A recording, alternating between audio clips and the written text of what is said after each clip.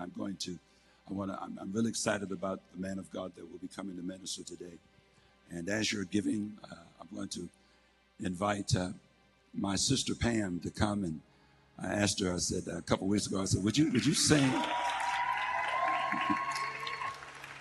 Pam is, Pam has been not able to come. She's been at home. As many of you know, Mom and Dad, Dad is 93. He turned 93 last Saturday. And praise the Lord. And Mom is 90. She turned 90 last month. But as they are aging, they're dealing with some of the things that people their age deal with, and they're not able to be here. If you're watching today, Dad and Mom, we love you. God bless you. We thank God for you. Pam's been home with them most of the time. We have others that are serving as well. Some of you have gone by. Most of you have been praying for them.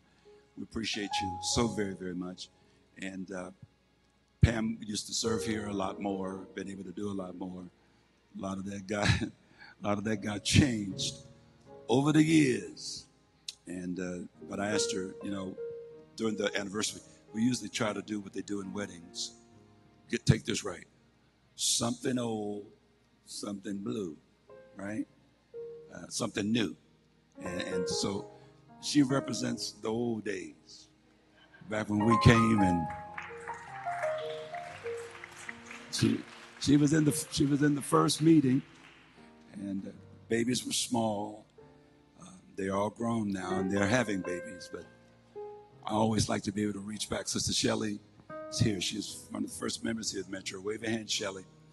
Love you. One of our very, very first. Amen.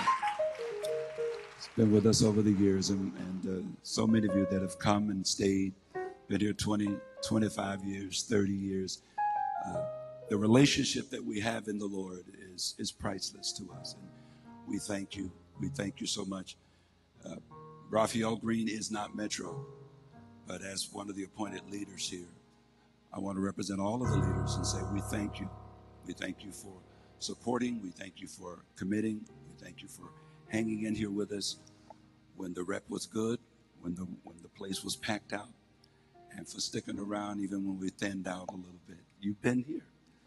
And give yourself a hand. God bless you. We love you so very much. So very, very much. Next month, we're going to take a little time. We're not going to do it now to give special honor to several of you, because there's no way this happens with me or Pastor Brenda alone.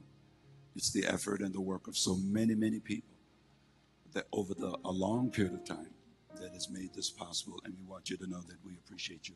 We love you.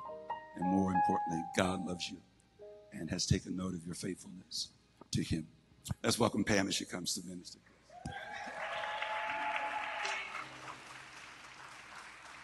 Good morning.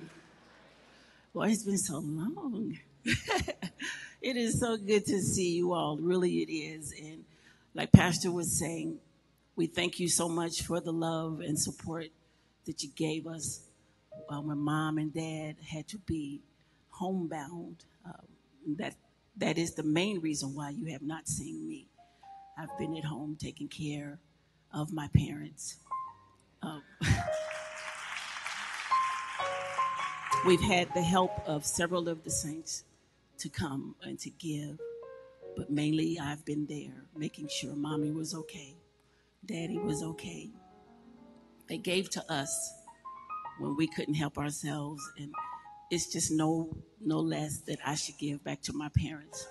I'm thankful this morning. I want to give honor to my bishop and my pastor, Pastor Brenda and Bishop, for just giving me this opportunity. I also give honor to Bishop Garlington for being here today, and I give honor to God, who is the head of my life. I love God. I love him with all of my heart, and I thank him for where he has brought me from, what he has brought me to, and what he has done and is doing in my life. Many of you know that I'm a teacher by trade. That's what I do. Every day, Monday through Friday, year in and year out, I look at the bright, shining faces of 4-year-olds, 5-year-olds, 6-year-olds, 7-year-olds. This year I have 8 and 9-year-olds. And one of the things that amazes me about the children is that out of all the things that we do to get children so that they're learning and that they're doing what they need to do, I've seen over the years that the child that gets the most from me is the child that has an expectation of me. The child that comes to the classroom and is looking for Miss Keys to do something. Miss Keys, can you help me? Miss Keys, I have a question. Miss Keys, I need your help.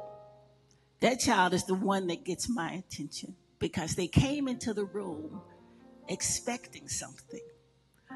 This morning when I was coming to church, the Holy Spirit said, ask everybody, what are you expecting? Did you come expecting something from God this morning? Because I promise you, if you come to God expecting something, he'll meet you. He'll be there for you. The child that says to me, Miss Keys, I need your help, I run to that child. The child that said, Miss Keys, I need you, I'm right there. And if your expectation is of God this morning and you're looking to him this morning, he'll be there and he won't disappoint. I want to sing a song this morning that talks about the goodness and the mercy of God. And it's just really a worship tune. And if you know it, join in with me. I'm okay with you singing out there. It's okay with me. So just worship with me as we sing, as I sing.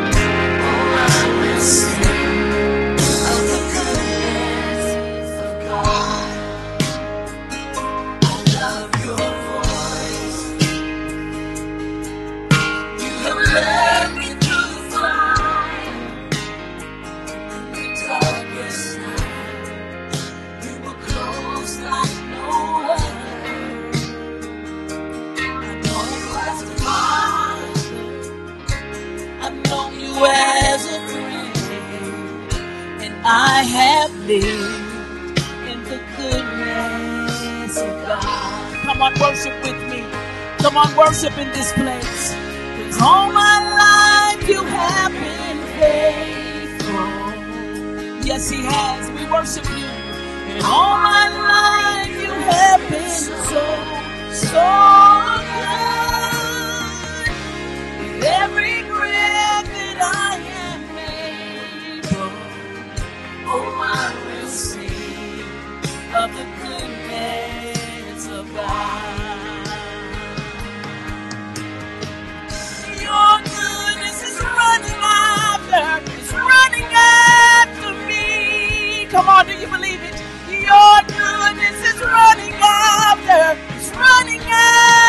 me. When my life laid down, I surrender now. I give you everything. Your goodness is running after.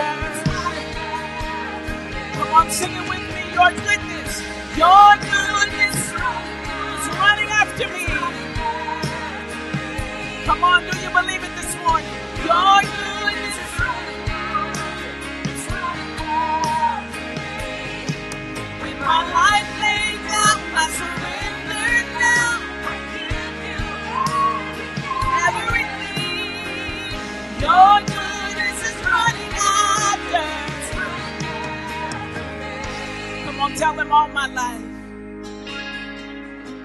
Come on, whisper this to him. Say all my life.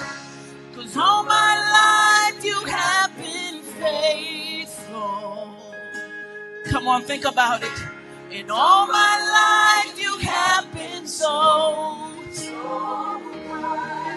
Tell him with every breath that I am, I'm gonna sing of the goodness of God. Thank you, Father. We worship you in this moment, Jesus. Come on, tell it one more time. I'm going to worship with all my life. You have been faithful. Oh, yes, you have. All my life, you have been so good, Jesus. With every breath, with everything within me, oh God, you are worthy of my praise.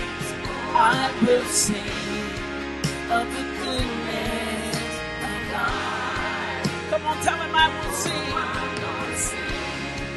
of the goodness of God. Thank you, Jesus. Thank you, Jesus. Thank you, Jesus. Bless the Lord. Amen. All my life, all my life, all my life, you've been faithful. Hallelujah. Praise the Lord. My God. We're really grateful for the opportunity to be able to gather like this and also have the opportunity to hear such a wonderful man of God. I was telling the leaders yesterday, the first time I heard then Bishop Garlington speak, I was probably just a young teenager. I just been saved a few years. My mother attended a church. My grandmother attended a church in North St. Louis, still there, still going on, and he was there in that church ministering. And God had dealt with me about ministry and about being involved. And as I looked around, I saw people I admired, but I didn't feel like I related to them in many ways or the style in which they ministered. And so it I couldn't do what they did. And so it kind of put me in a quandary for how ministry ought to look and what's involved in it in my own life and in my generation. But as he ministered that day, I began to get hope. I began to see a picture of what it really involved and what it entailed, not only in terms of the delivery of the word of God, but even in style and individuality and uniqueness. Bishop Garlington and his wife Barbara are veterans in the ministry. He's been involved in ministry himself almost 70 years. And so for me, this is very, very special. He's kind of been a mentor at large. We've had a few conversations, but he invited me to be a part of a number of things that God used to help build and mold and shape my personal life and Brenda's life. His heart is really for God. He's extremely talented, very, very intelligent. My word for him, my phrase for him is anointed brilliance. That's kind of how I think of him, anointed brilliance. We got some fleshly brilliance, some carnal brilliance. Then we have some anointed brilliance. He's in that group. Very, very sharp. And the church that he and his wife were a part of helping to found and establish in Pittsburgh, Covenant Church, is a powerful church. It's been used of God in that region and around the world. And he has a great voice. He sings. He's recorded music. They have a big center that they purchased a building, a school, and out of it they're operating and touching the entire metropolitan area as well as I'm sure the state through social, economic, other needs that are met and need to be met. Much of what they are doing, God has charged us to do. I'm hoping that in the future we'll get a chance to take a delegation and go and just observe and look. I've had the privilege of being able to stand on the platform in the local church there and to minister the word of God there. He took a chance on me, and I'll never forget that. He's honored what God spoke in my life, but that's not why he's here. He's here because there's a real word of God in his heart. There's a call of God upon his life to father and to minister and to help us to grow. Unlike Rehoboam, who only wanted to talk to his friends, I kind of like listening to the older guys. They've been where we're trying to go in one way, shape, or form. They can help us. And we've already been helped privately and also in our meeting yesterday. And I could just go on and on about this man of God, but you get the point, right? You get the point. Let's stand on our feet and welcome him as he comes. Dr. Joseph Garlington as he comes to minister God's word. Bless the Lord. Come on, Metro. Let's play.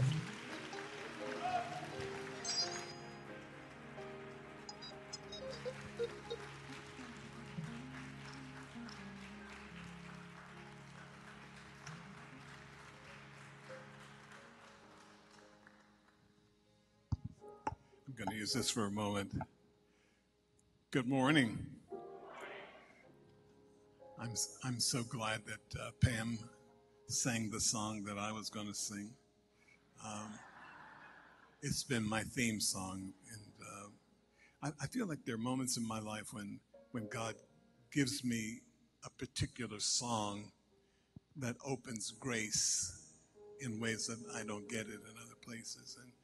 And you remember some of you won't go back this far, but there used to be restaurants that would have little jukeboxes right at the table, and you could flip through and find your song, and you would look through it, and what you were looking for was your song.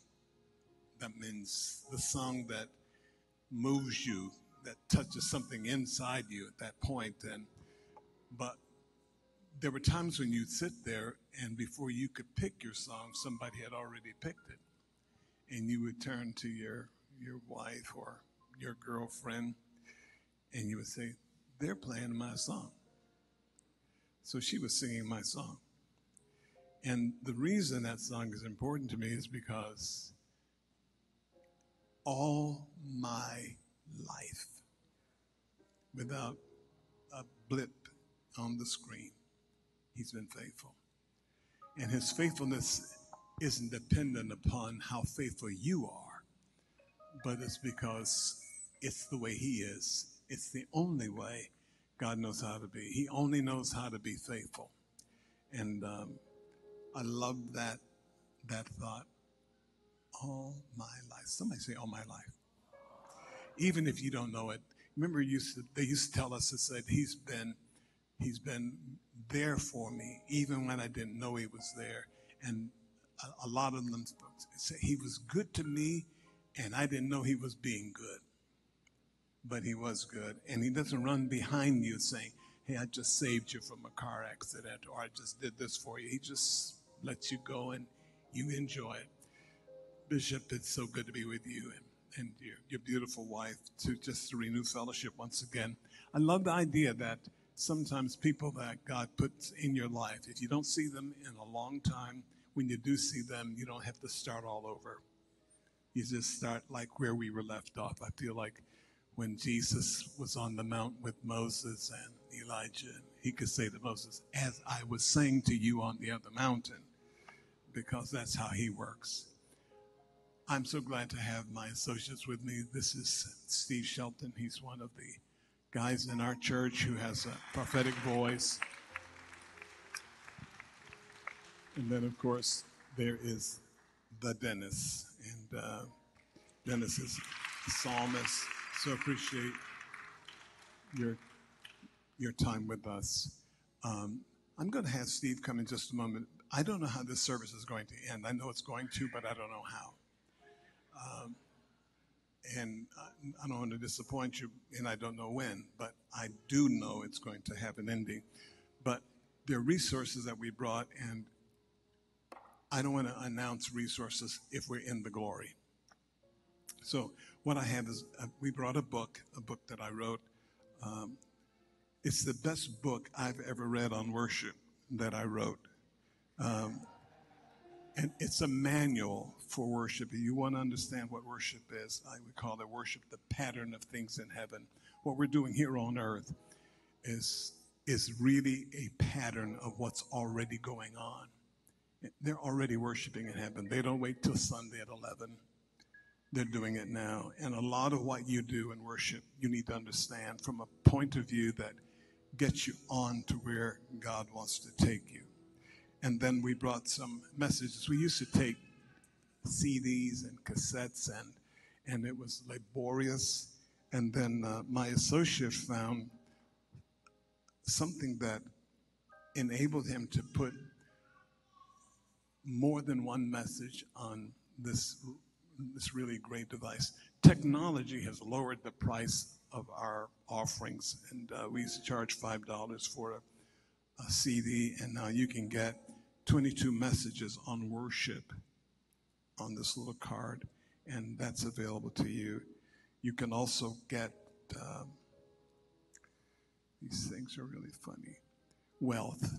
How many believe God wants you to be a lot better off than you are? You think there's enough money to go around, there's enough prosperity, but God wants to teach you and to talk to you about wealth. I grew up poor, and I learned how to give different words for poverty when I went to college. I was marginalized, and I was disenfranchised, and I was still poor, but I had a great vocabulary. Worship is what we are. We are worshipers, and this is a series on worship, and there's also a series on warfare. Many of you are in warfare, but you don't realize it's warfare. And the enemy doesn't want you to survive. He doesn't want you to end up in your perfect will of God, but he's going to do everything he can to keep you from doing that. When I'm getting resistance, I'm saying to God, God, what is going on? And sometimes he'll just simply say, put your helmet on, get your armor on, and you begin to resist and fight. My wife is older than I am. I married an older woman. She's 84. I'm 33. I'm actually 83, just right behind her. And we've enjoyed life, but we've had to battle for the promises that God's made us. And he will say to you, there's the promised land over there. And I say, great. I said, what's missing in that promise that you just made to me? He said, giants. And I said, can I have the land without giants? He says, you can have the giants and not the land. But you're going to get what God has for you, but you're going to labor for it. And spiritual warfare is one of the ways that we do that. We did a CD on worship. It's a live CD from our church, and there are other resources out of there. Steve, would you just come for a moment? And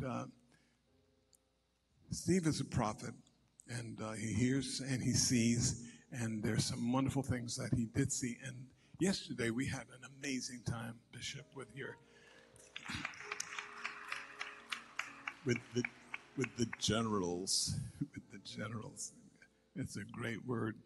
But when we were preparing to come, I asked Steve, I said, I need you to go with me to St. Louis. This is his first time here, so would you welcome him and let him know that.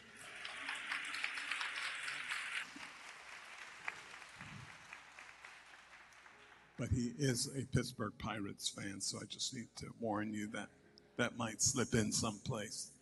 But as he was waiting on the Lord, God began to say several things to him about this house and this time together. And then there were several thoughts that God gave him while he was in the meeting. And is Cayenne here? Okay, great. So we have a word for Cayenne too. Good morning. So last Wednesday, I get up and I pray about 5 o'clock in the morning. And as soon as I sat down to pray, God said, start typing. This is what he gave me for this church. And the cool part about this is I didn't know the church. I didn't know the pastors. I didn't know anything about where I was coming. And God told me to tell you this. I heard the words West Side Outlook Outreach. I saw the staff sitting together and discussing and saying, okay, what's next?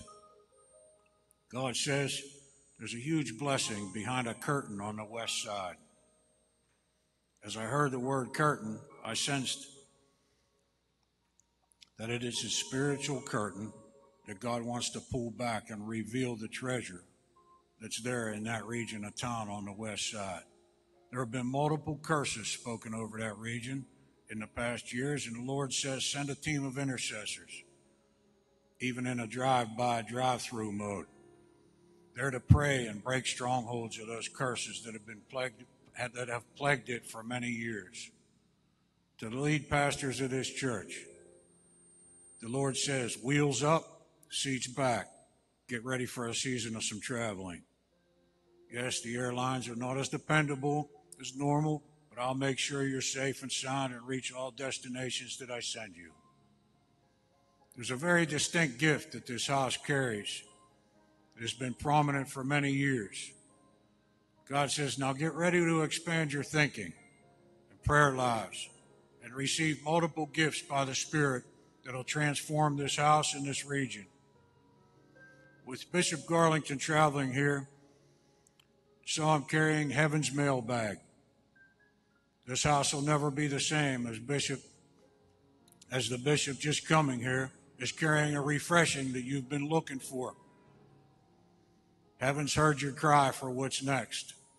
The anointing and gifting that he carries, not be for just this weekend, but will be deposited in many of you to carry on out of this house and impact many, many lives. The impact in the government arena through a certain couple in this house will be instrumental in many lives being saved and transformed. I've set this time, and yes, this is a set time. I've been getting you ready for, says God. Do not despise what you've been through with all of the past challenges, as they've readied you for this monumental, instrumental season that is upon this house.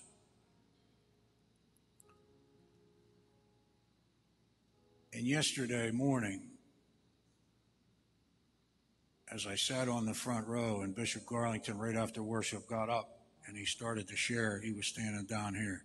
And as he started to share, behind him, right up here, were these gigantic, golden, transparent oil drops that were falling from the ceiling. And as they came down, there was a river that was flowing from that side to this side. And the river, as the drops, you know how when you go to a lake or you see a drop of water drop into a pan or something, and you see the rings going out from it. Those oil drops were dropping in the river, reverberating out, traveling out into this city.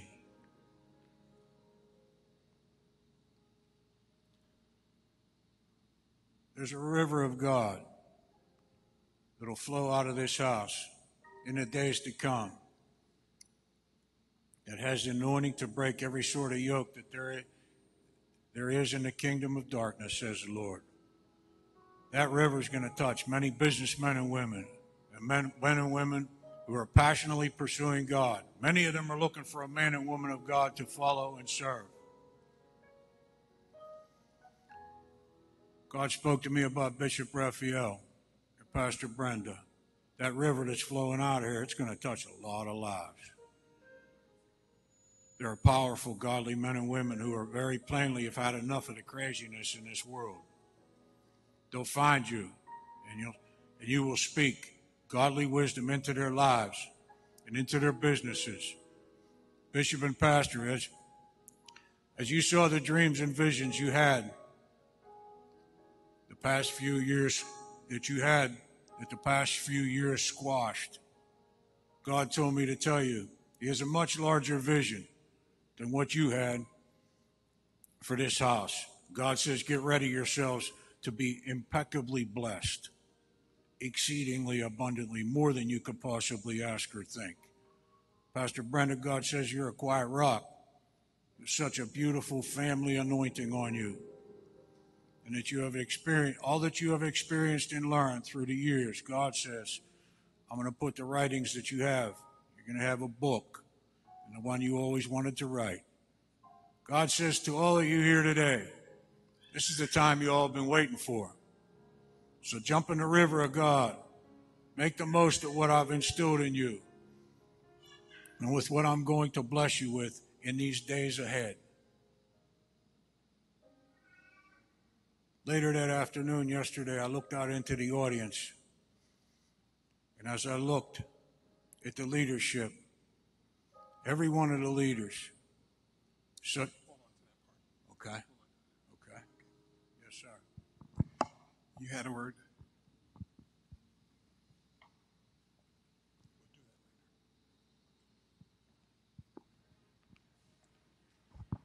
Good morning.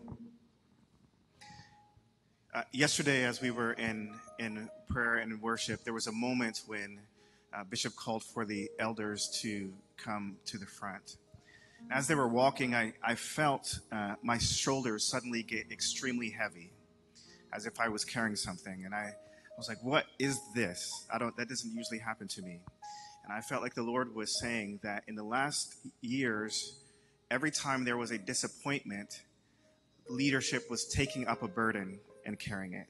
Every time there was a delay, you picked up a burden and you carried it. Every time there was a key person who left, you picked up the burden and were carrying it. And it happened so often and so much that you became accustomed to the burden. Even though you remained faithful in serving and faithful in coming every single week and praying, you still have that burden on you. And I felt like the Lord was saying that this weekend, it's time to say, this is not my burden. Would you say it? This is not my burden. Now is the time to release the burden. There's only one burden that you have to carry. That is the burden of the Lord. And Jesus says that his yoke is easy and his burden is light. So the burdens that have been weighing you down, the burdens that you've taken up with all of these delays and disappointments, it is not your burden. You're going to be tempted to pick up some of those burdens as you continue to walk. And there's situations that are going to remind you of the burdens that you in the past you picked up. But in those moments, you've got to say to yourself, you've got to say to your partners, this is not our burden. Our burden is the burden of the Lord. It is light. It's a lot easier to dance with a light burden. It's a lot easier to laugh with a light burden. It's a lot easier to come enjoy with a light burden. So get ready.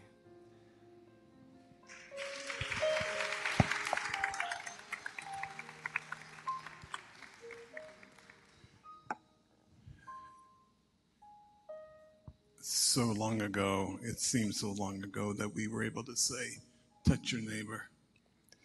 And then something came along and said, your neighbor's too far away to touch. So, but you look like you're close enough. So if you feel comfortable, just ask your neighbor, can I touch you? And let's just come in agreement. I have this, I don't know how to describe it other than in the fact that I feel the tenderness of God, and almost to the place where maybe the best thing that I can do is just weep and be broken before him, because prophecy tells you that God is thinking about you. When you hear a word from the Lord, it's a statement to you that says, I'm thinking about you. I've got you on my mind. And prophecy is like a love letter. And so say these words to me, with me. Holy Spirit, I open my heart to you to give me today all that I need for the journey that's ahead. I receive your word. Amen. Holy Spirit.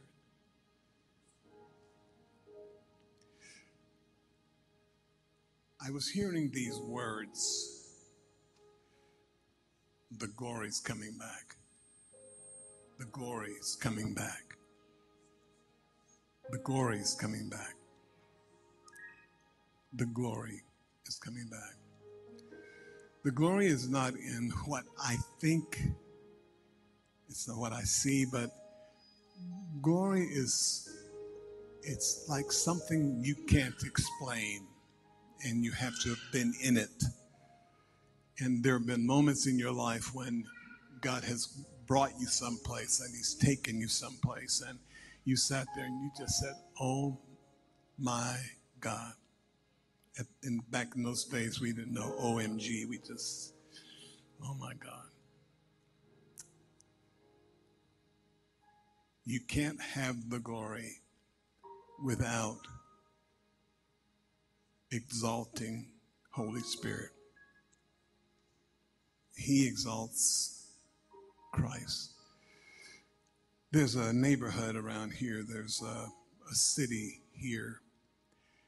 And as much as you would love to see a lot of things take place, sometimes your assignment is in a place where people have given up on it, but God hasn't.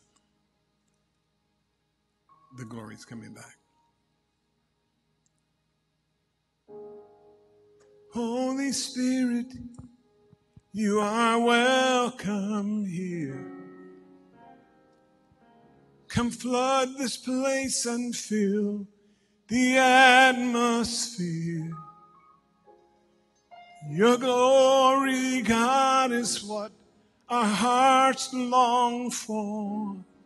To be overcome by your presence, Lord.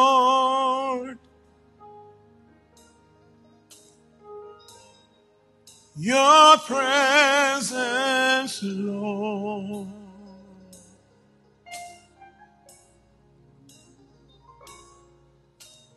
Holy Spirit, you are welcome here.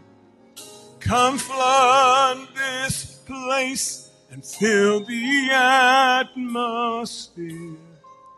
Your glory, God, is what our hearts long for.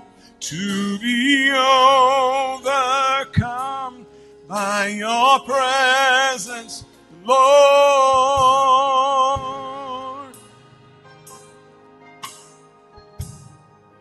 Your presence, Lord.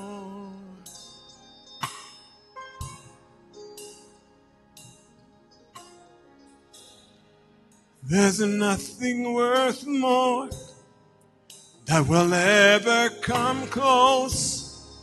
Nothing can compare. You're our living hope.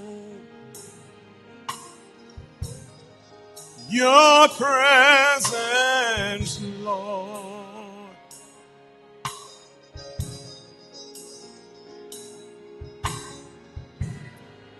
I've tasted and seen of the sweetest of loves, where my heart becomes free and my shame is undone. Your presence, Lord. Come on, stand with me. Sing, Holy Spirit. Holy Spirit, you are welcome here. Come flood this place and fill the atmosphere. Your glory, God, is what our hearts long for. To be overcome by your presence, Lord. Holy Spirit, you are welcome here. Come flood this place and fill the atmosphere.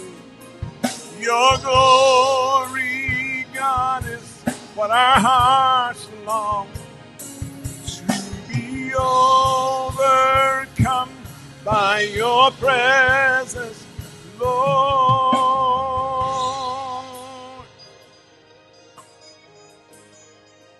Your presence, Lord. Let us become more aware of your presence. Let us experience the glory of your goodness. Let us become more aware of your presence. Let us experience the glory of your goodness. Sing it with me. Let us become more aware of your presence. Let us experience the glory of your goodness. Let us become more aware of your presence. Let us experience the glory of your goodness. Let us become more aware of your presence. Let us experience the glory of your goodness. Let us become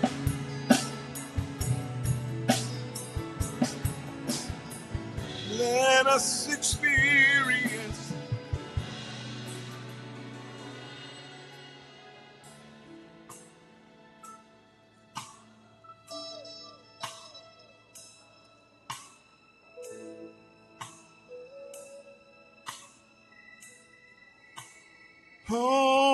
Holy Spirit, come. Holy Spirit, come. Holy Spirit, come. Sing that.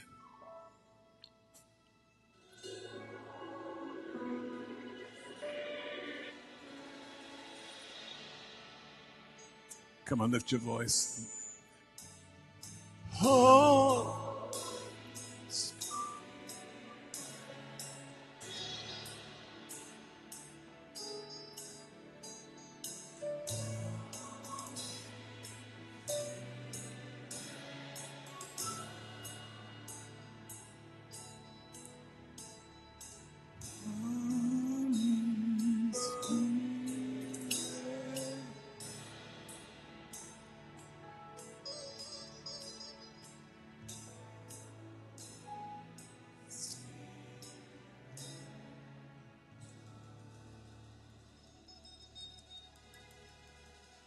Thank you, Lord.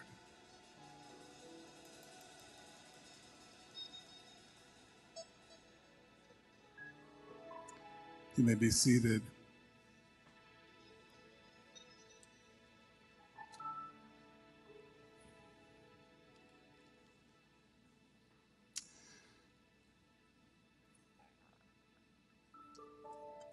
Jesus told his disciples in that very familiar passage in John 14, he said, I go to prepare a place for you, that where I am, you may be also.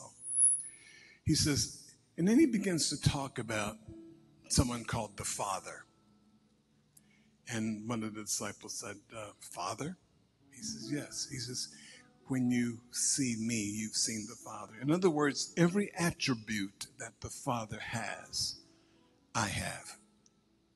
And you've seen it in me. Every attribute that Jesus has, the Holy Spirit has. But you don't know the Holy Spirit yet. You do know him, but you don't know him. And many times the Holy Spirit will come and he will be present with us, but because we don't know him, we miss him. Could you resolve in your heart that whatever God the Father and the Son and the Holy Spirit are determined to accomplish on earth, he still wants to use you? And we're looking around and we are thinking, and a lot of people are thinking, well, is the end of the world near? Well, not if the end of the world depends upon a bride ready. I've done a lot of weddings recently, and when the bride wasn't on time, wasn't ready, bore down on me. Jesus wants his bride ready, and it's going to take a bride that's ready to get him to even think about coming back. While we are getting ready, he says, you know the way. The problem with knowing something and not knowing that you know it. My wife was telling me about a particular sister in our church, and she said, honey, you know her. And so she would describe her, and I'd say, no, I don't know her. And then she would try to describe her another way, and then I would say, no, I don't know her. But after about 20 minutes,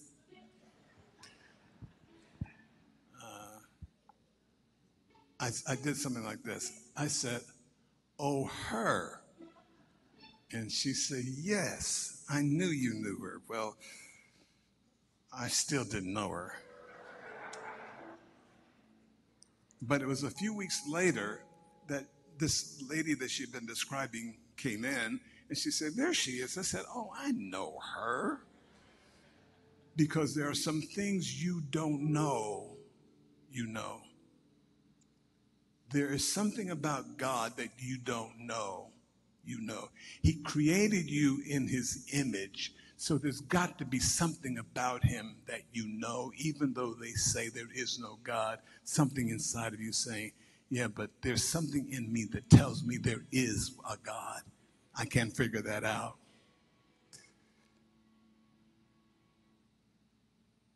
So the disciples were walking along with him after his resurrection, and they're discussing the fact that he's not there and he's gone, and all of their hopes that were locked in on this one person, it's not there. It's finished. And Jesus happens to walk alongside him, and he says to these guys, what are you talking about? What's going on?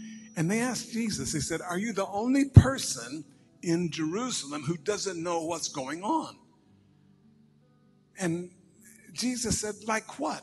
And they begin to tell Jesus what had happened to him. And as they were telling him, we had hoped that he would be the one that would, and it was like Jesus got fed up, and he came close to them and he spoke these words of encouragement. Oh, fools, and slow of heart to believe all that the Father has spoken, all that the scriptures have spoken.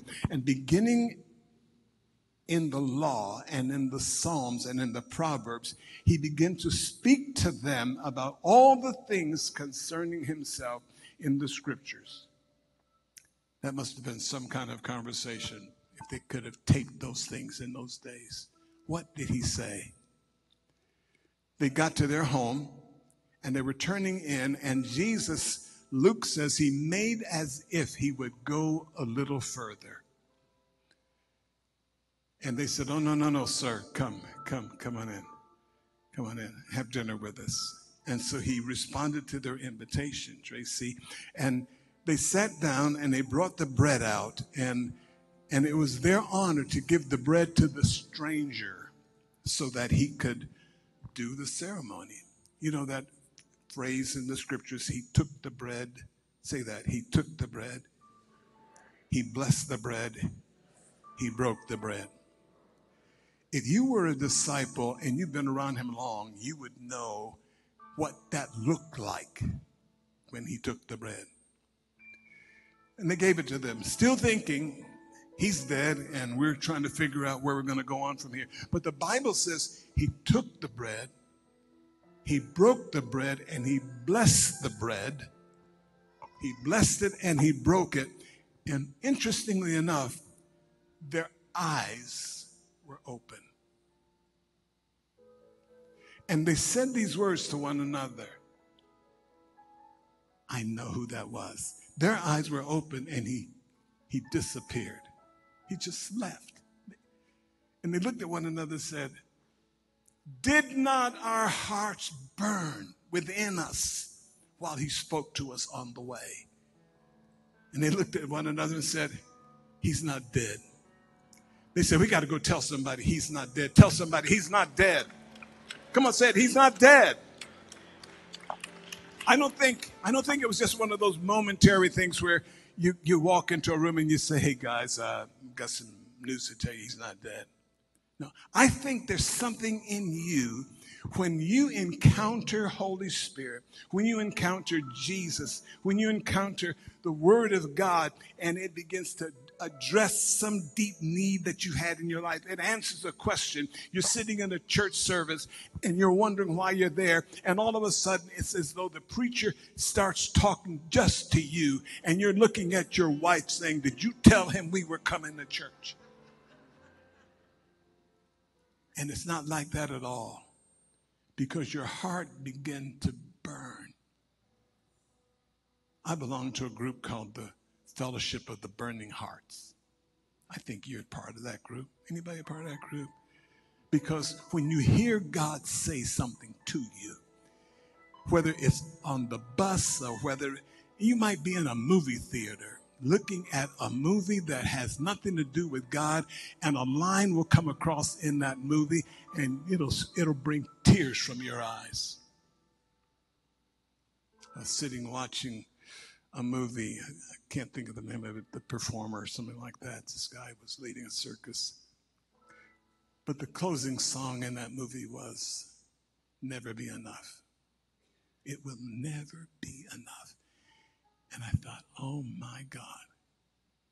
And I began to think of all the things that God had done. And I just sat there watching a secular movie, crying like a baby, because something in me was touching something beyond that movie. It was touching that phrase.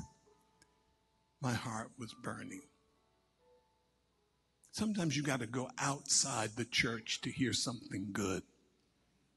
And that's the tragedy, because this ought to be the house of good news. So what do you do when you have an encounter with the Jesus that you thought was dead? You saw him crucified. You saw him totally wrecked, his face marred beyond recognition. No one would recognize. His own mother, who saw that going, would look at him. And the prophet Isaiah said, you wouldn't recognize his countenance. And there he is. You couldn't see him because you weren't expecting. And you couldn't see him because it's hard to see people who ain't there anymore.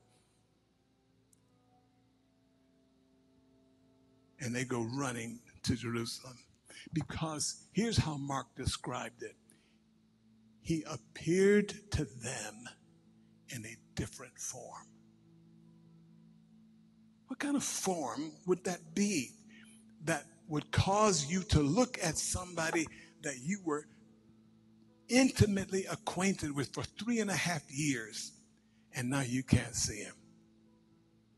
Because he has this capacity to show himself to you the way you want to see him, the way you expect to see him. And many times my expectation, it's like being in a meeting sometimes. I'm sitting in a service and I'm trying to figure out, why am I here? What's the point? And these guys see him. Hearts burn. They say, we got to go tell somebody. And they go running down to Jerusalem and breaking into a room where guys were as broken and crying as they were crying, and begin to say something like, I think it would have been like, he's alive, he's alive, he's alive, he's alive. He's not dead, he's not dead. He's alive, he's alive. Hey guys, he's alive. And the scripture said, for brokenness, heart heartbreaking sorrow and grief, they couldn't believe him. Mary, she came. She said, I think she said the same song. I just saw Jesus. I've just seen Jesus, and I'll never be the same again. Or maybe she said, he's alive, he's alive, he's alive, he's alive. He's not dead, he's not dead. He's alive, he's alive, he's alive. He's alive. And they didn't believe her. Holy Spirit wants you to know you have the capacity of telling people that they're alive. Our problem is that we don't know who we are. Remember the movie The Lion King? Anybody ever see that movie? Everybody see that play? It's a great play. There are a lot of things that are going on in that play, a lot of moving parts, Steve. But when the young lion was off, there was this creature who had a little stick, and he whacked him across the head, and he said, remember who you are. Remember. It's hard to remember who you are if you never knew who you are. It's hard to realize what you have when you don't realize what you have. I'm going to ask you just to take a few minutes out of this message or in the message, and I want you to look at a video because I want to tell you who you are.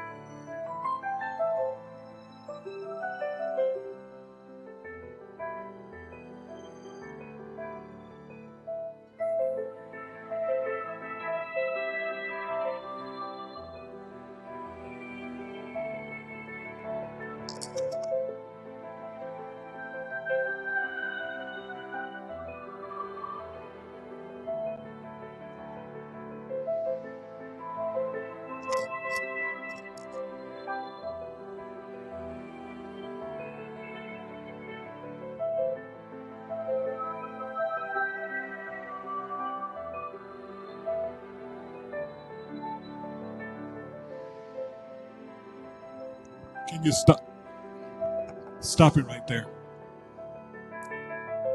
Just pause it. The glimpse was taking you into outer space. When God said to Abraham, if you can count the stars, he knew he couldn't. Because the galaxy in which you and I are part of, it has trillions of stars. So there's no way that Abraham could count the stars, and God knew that.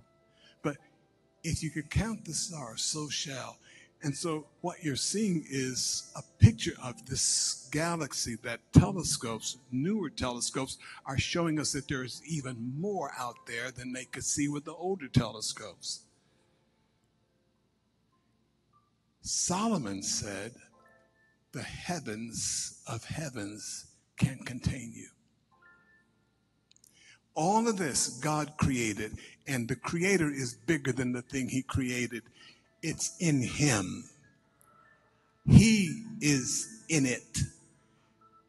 It's in Him. It's not something He's looking at, but it's all going on inside of Him.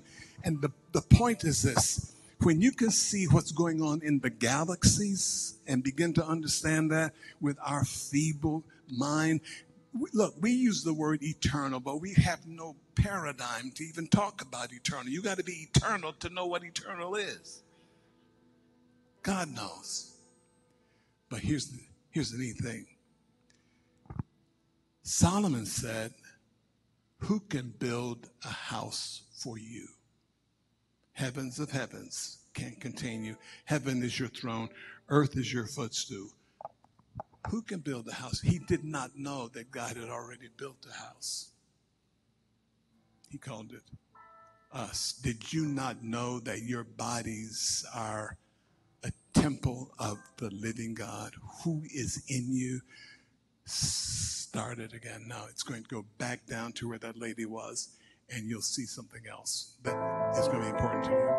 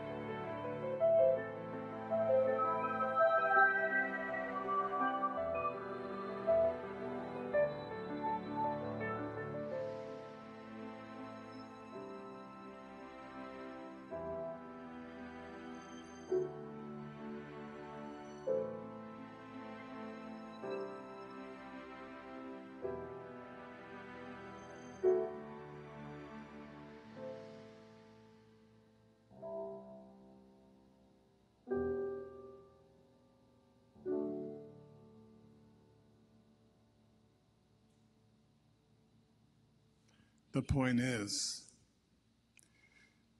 that you are as vast on the inside as space is on the outside. So when John says, greater is he that's in you than he that's in the world, he's not blowing smoke. He's telling you, you don't know who you are because I'm bigger on the inside than I am on the outside.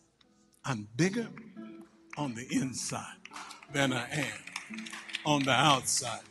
I'm bigger on the inside than I am on the outside. On the inside.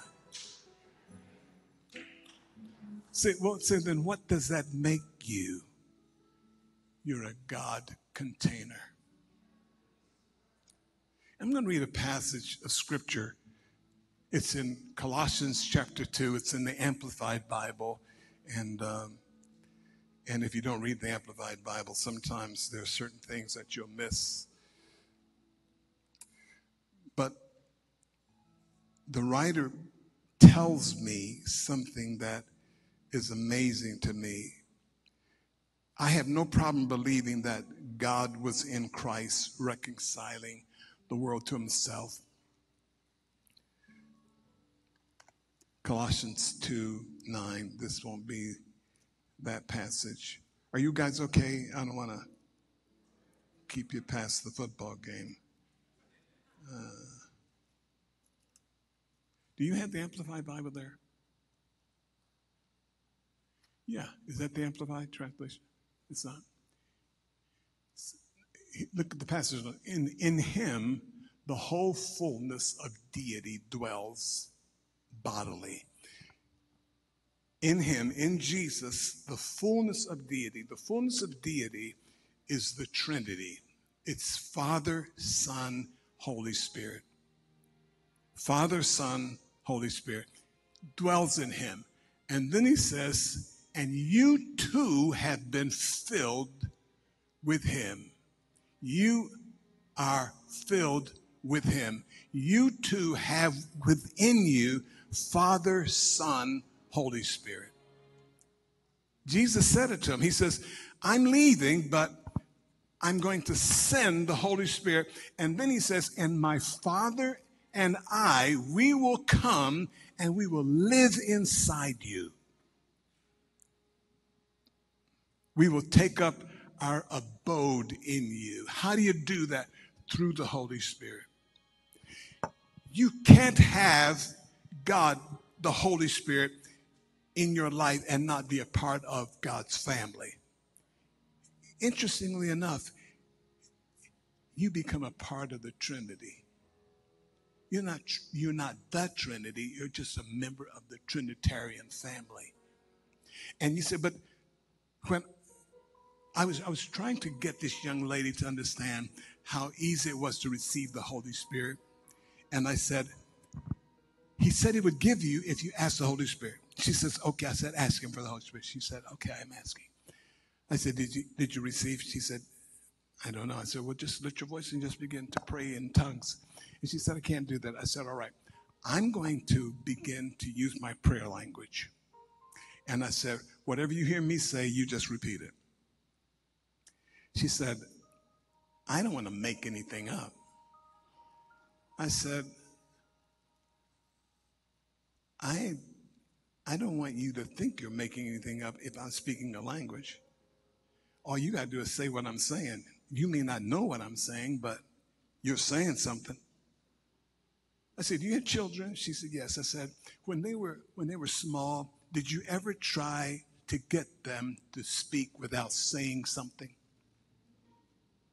Did you lean over the crib and say, mama, mama? Or did you wait for them to get mature enough to say mama without coaching? And so I said, I'm talking. I said, it's a language. It's a real language. I need this language because I'm a part of the Trinity family. And in order for me to communicate with them, I need to have a language that communicates with God. It's a God language. And so I said, can you do this? And she started to follow me. And she followed me for about a minute. And then next thing I knew, she was off on her own. She had her own prayer language. The writer says we don't know how to pray as we ought. But the Spirit himself, not it, himself, the Spirit himself, Holy Spirit is not a it. Holy Spirit is a masculine pronoun when he, the Holy Spirit, comes. When he comes, he will touch your life. And he says, and then there are moments in my life when I don't know how to pray as I ought, but the Spirit makes intercession for me with groanings that are too deep for words. And all of this God stuff that's going on inside of me, I've got communion. You don't have to go to heaven to pray. God put heaven in you. Jesus says, I cast out demons by the Holy Spirit. I heal people by the Holy Spirit. When Jesus says to a demon, come out, he says come out, and the Holy Spirit says, I've got this.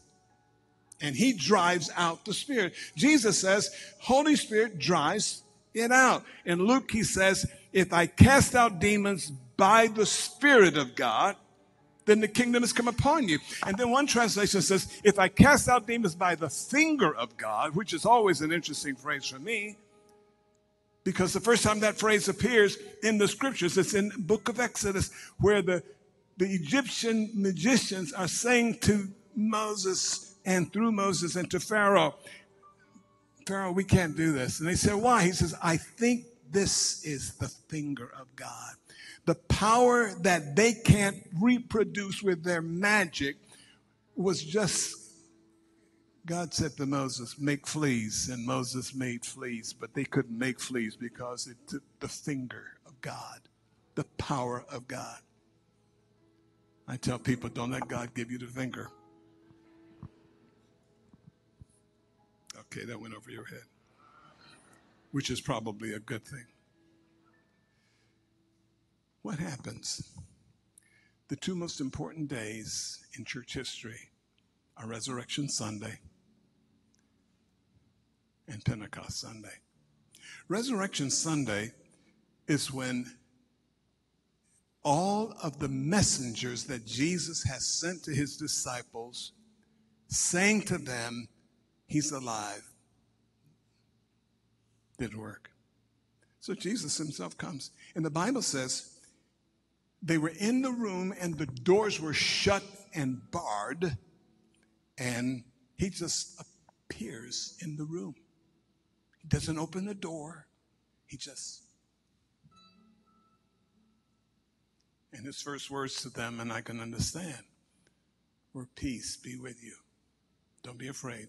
It's me. And he rebuked them because of their unbelief. I believe the church today needs a good rebuking because somehow we thought that God had lost control of everything. Heaven belongs to him. The earth he's given to the sons of men. And he's talking to these guys. You're the guys that I'm depending upon. You're the guys that, and then he looks at them and he says, as the Father sent me, so send I you. Someone say that. As the Father sent me, so send I you. Say it again. How did the Father send Jesus? First of all, he had a supernatural birth. He was born of a virgin. Supernatural birth. Then secondly, he had a supernatural water baptism. Thirdly, he had a supernatural baptism of the Holy Spirit. As the Father sent me, so send I you. He says to Nicodemus, unless you are born from above, unless you have a birth that has its origin in heaven, you can't even see what's going on around here. He says, and then you must be born of the Spirit and born of water. Jesus was baptized in water, not sprinkled. He was pushed under the water by a baptizer. John wasn't a Baptist, but he was a baptizer.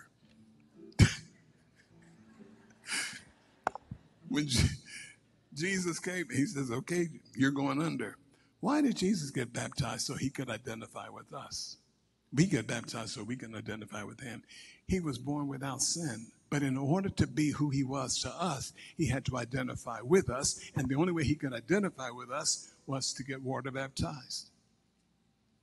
And as he comes up out of the waters, a voice out of heaven says, this is my beloved Son. Dove descends and he's baptized in the Holy Spirit. As the Father sent me, so send I you. And then here's what Jesus says in that room on resurrection evening. Receive the Holy Spirit. He breathed on them and said, receive the Holy Spirit. In that moment, they became born again. They had new life. They had resurrection life. Couldn't have resurrection life until he was raised from the dead. So that initial encounter with the Holy Spirit is for new birth encounter. But there's another encounter that happens on the day of Pentecost, and that's not for new birth, that's for power. You shall receive power when the Holy Spirit has come upon you. You don't know what you have, and maybe you don't know who you are, but he's given us this power. As the Father sent me, so send I you. He comes up out of the waters of baptism, and the Bible says immediately he was led by the Holy Spirit into the wilderness to be tempted by the devil. He was led by the Spirit. Mark says he was driven by the Spirit. There are times when the Holy Spirit has led me some places, and there are times when the Holy Spirit has driven me some places because he knew I didn't want to go. And in that encounter in the wilderness with the enemy, the first thing the devil says to him is the last thing he heard from God. What did God say to him as he emerges from the waters? This is my beloved Son, in whom I am well pleased. And the devil says, if you are the Son of God. He always has the right to test what you actually believe and what you last heard from God. What did you last hear from God? Is God still saying that? And then he said, Joseph, I had a supernatural birth. You have to have one. I had a supernatural water baptism. You have to have one. I have a supernatural baptism of the Holy Spirit. You have to have one. Go wait in Jerusalem until you have been endued or clothed with power from on high. And when that took place, a phenomena happened on that day, on Pentecost Day, the day of power, when the Spirit of God came into the room. The Bible says there came a sound from heaven. The sound came from heaven, and they were all filled with the Holy Spirit. There appeared to them cloven tongues like as a fire. I don't know what it was like. I think about it every now and then because it's an event that never happened before. And they're sitting there, and the guy across the room, wind is blown. He looks at his neighbor. His neighbor says, "Why are you staring at me?" He says, you got fire on your head. He said, "I do not." "Yeah, you got fire. Ever since that wind came through, you got fire on your head." He said, "Are you serious?" He said, "Reach up and touch it." I'm making something up here for you. He reaches up, and that fire hits his hand, and he says, "Kika posia kando resha patkesatela." What would you have done if you got burnt and didn't know how to explain it? In that moment, something triggered in the church that has been happening for 2,000 years, and God is still dependent on you and on I to have a moment in which the fire releases something in us, and we're able to declare to the world that this God I serve, He's alive, He's alive, He's alive. He's not dead. Get it right. You say, "But I just don't see the things." And he says, no, I'm still doing it. Darlene Bishop she's got a beautiful church in Dayton, Ohio.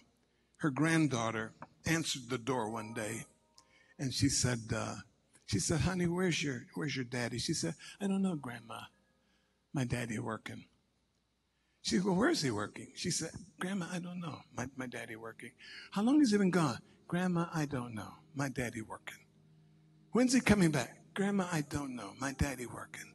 And no matter what she asked, she knew one thing. Her daddy was working. She didn't know where he was, didn't know what he was doing, didn't know when he was coming back, didn't know how long he'd been gone. All she knew was that her daddy was working. She said, "Tell him I was here." She went to the car. She said, as I put my hand on the car handle of the door, and God said to me, "Did you recognize one thing?" She said, "Did you recognize that there was one thing that she knew? She didn't know where he was. She didn't know what he was doing where he was. She didn't know when he was coming back. All she knew was that he was working." Even when you can't see him, he's working. Even when you can't hear him, he's working. Even when you don't know what he's up to, he's working. You look at all the mess that's going on in the world today and think, okay, God has taken a back seat. No. See, Elijah could say to Baal, maybe Baal has gone on a vacation. Maybe Baal is taking a nap. Maybe Baal has even gone to the bathroom. But my God is working. Your God is working. And there are some things that God takes a lot longer to do than I wish. Because I know he could do it just like that. But what is it about God that thinks he's God and you're not? There's a passage, Bishop, in Isaiah. It's in Isaiah 34. And he talks about all of the prophetic words that have been given in various places. And then he said, look at all of these words. He says, no mate will be missing. A prophecy has a mate, and that mate is called the fulfillment.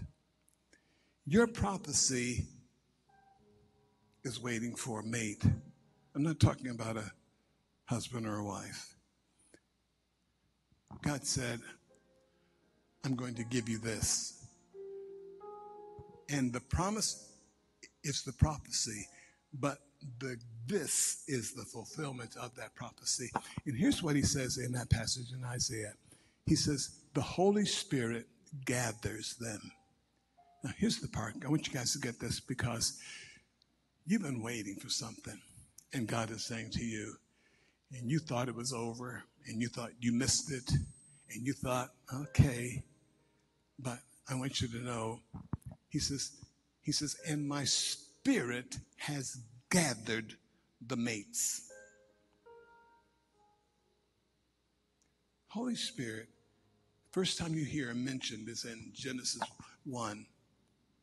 And God said, somebody say that, and what did God say? Let there be light. And there was light. But what the scripture says, in the beginning, God created the heavens and the earth. And the scriptures also tell us that the Holy Spirit was instrumental in that creative activity.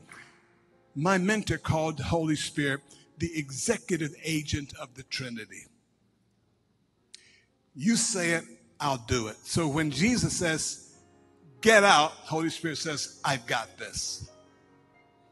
When he says to the dead person, get up, Holy Spirit says, I've got this. When he touches that little platform that young man is on and he's dead, and Jesus puts his hand on him and says, young man, get up. Holy Spirit says, I've got this. What is it that God has said to you that you don't know that the Holy Spirit already has it? He's already working on it. And even when you can't see it, he's working. Even when you can't understand it, he's working. Some things are like, I'll describe it like this. If you can figure out a title for this message, share it with me.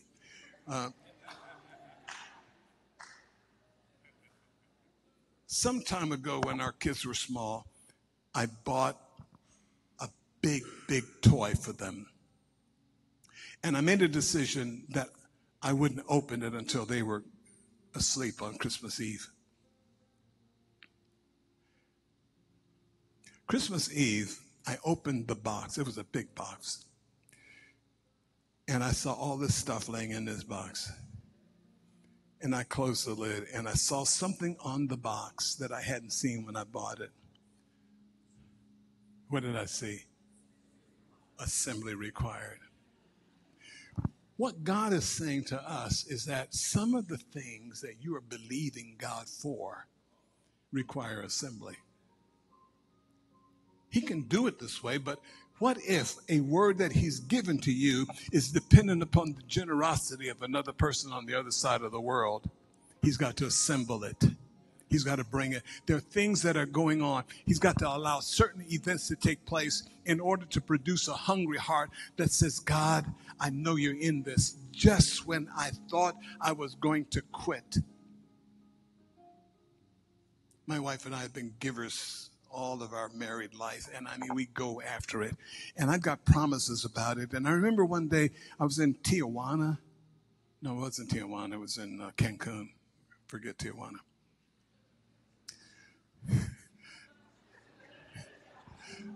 I had a beautiful room. My wife was down at the swimming pool, and I was up there having a conversation with God. And I was telling her, I said, I don't see all this faithfulness stuff coming around. I said, I've been giving, I've been sowing. We've been praying. You ever hear that song that McDowell says, we've been praying, we've been sowing, now we're crying, heaven send the rain. And I was saying, God, I'm waiting for some rain here. What's happening? And when I got it off my chest, I went down to the swimming pool. 2 days later, I'm sitting in a room on the other side of the world, and a guy walks up to me and he says, my son told me to give this to you, and it was a piece of paper that looked like a check might be the paper. And he handed it to me, and he said, to tell you there's more where this came from. He said, in a dark hour, you were the only one who invested in it. And that check was for $50,000. And it was like It was almost like, I know God doesn't do stuff like this, but I felt like God said, see? Now, what were you saying back in Cancun? Because even when you couldn't see it, I was working. Our youngest son is a grown man with grandkids now, but when he was 17 years old, he told me that he wanted to live his own life, and he was drinking and he was doing drugs, and he came home half high and wanting to go to a graduation party that was going to start that night at 11, and I said he couldn't go, and he said, Dad, everybody's going to be there. I said, well, not everybody. He says, why do you always make the rules? I said, because we believe in the golden rule around here. The one with the gold makes the rules. And he got upset. He ran out of the house. And he says, I'm leaving. And for 2 months, he was on his own. Called me one day. And he said, I want to join the military, but you have to sign for me. And I said, what branch of the military do you want to join, son? Who doesn't like saying yes, sir, and no, sir, and going to bed at a decent hour, getting up early, and doing work that you think is beneath you? I said, what branch do you want to join? What branch? The Marines. He wanted to join the Marines. The guy came to our house, sat in my living room, and told me how great a son I had. And I sat on my hands to keep from clapping.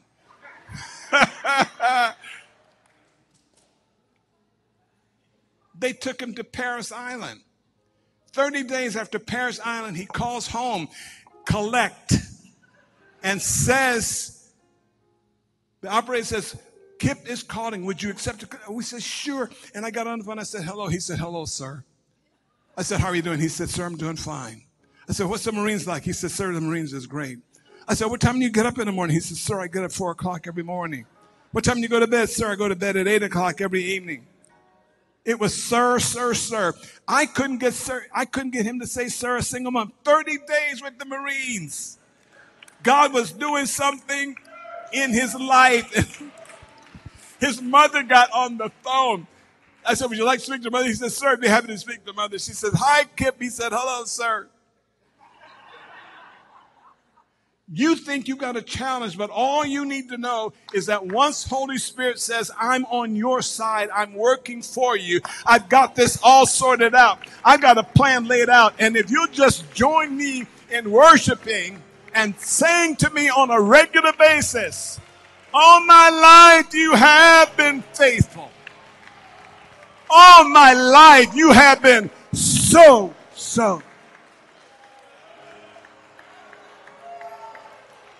Couldn't see it in that problem. But Holy Spirit wanted me to know. He said, I've got this. I've got this. It's like he's saying the thing that you are worried about isn't even going to happen.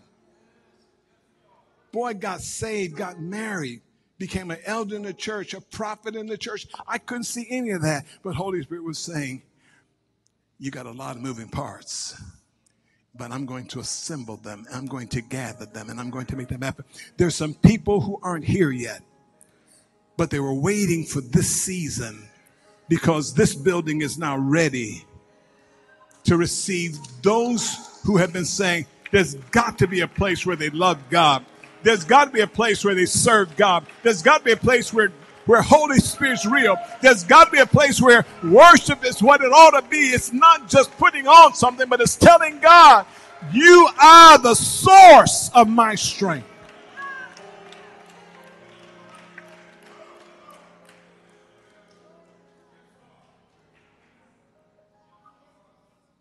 But you got to get this. You're bigger. You're bigger than that. You're bigger on the inside than you are on the outside. I know I've got prophetic words that are yet to be fulfilled. I would like for them to be fulfilled while I'm still here on earth.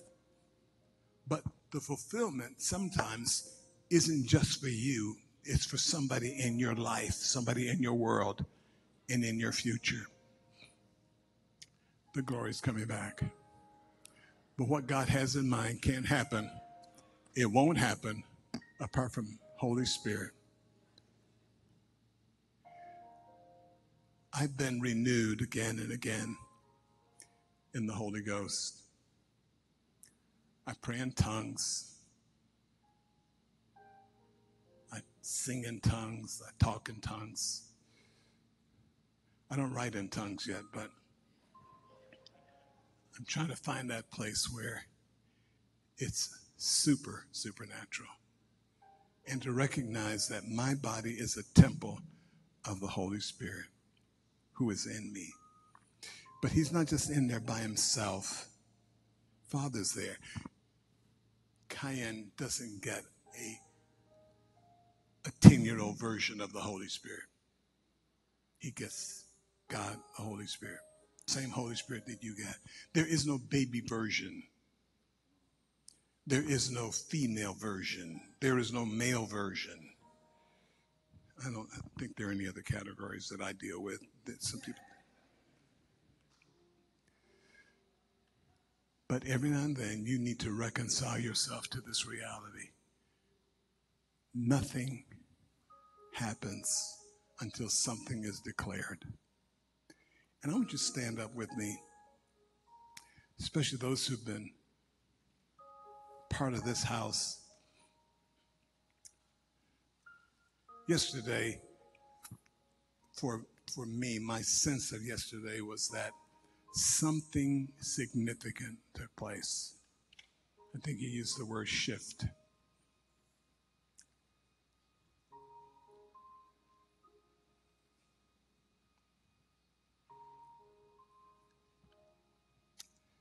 In Star Wars, there would come a moment when somebody knew something had taken place because there was a shift. They would say, there's a shift. I believe there's a shift. I believe Holy Spirit is asking this house this question. Are you ready for the glory? And even if you're not ready, do you want the glory?